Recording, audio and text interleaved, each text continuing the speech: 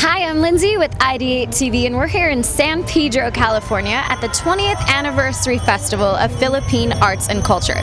Now, this is a huge tradition in the Filipino community, so we're really excited to check everything out inside. We've got modern and traditional music, dance, art, food, which I can't wait to try, and even a vegetable competition.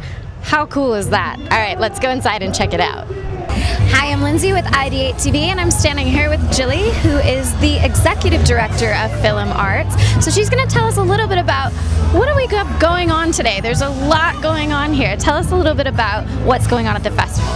Well, it's a 20th annual Festival of Philippine Arts and Culture, and we, for us, for our community, it's a landmark festival and a milestone for our community to celebrate its 20th. And today we have, as you can see, we had 2 stages, and then our headliners, we had the Symphony Orchestra, the Filipino-American Symphony Orchestra earlier. We had Joe Batan and Lea Salonga yesterday, and later on we're going to have the comedian Rex Navarrete, and then we had the jazz hour yesterday. If you see, look around you see a lot of visual art too, because we like to make it a really complete representation of Filipino-American arts and culture.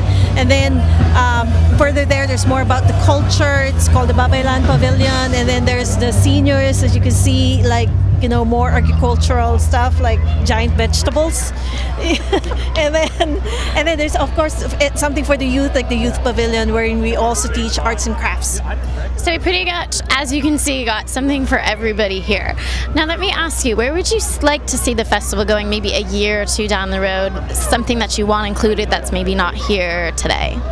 I'd like to see more of that, more of the fusion, more creative expressions, and contemporary expressions of Filipino-American arts and culture.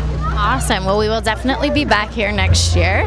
Thank you so much, Jilly, for speaking with us. And we've got lots more to come. We're going to go around, I think, and try some food. You want to come with me? All right, let's go.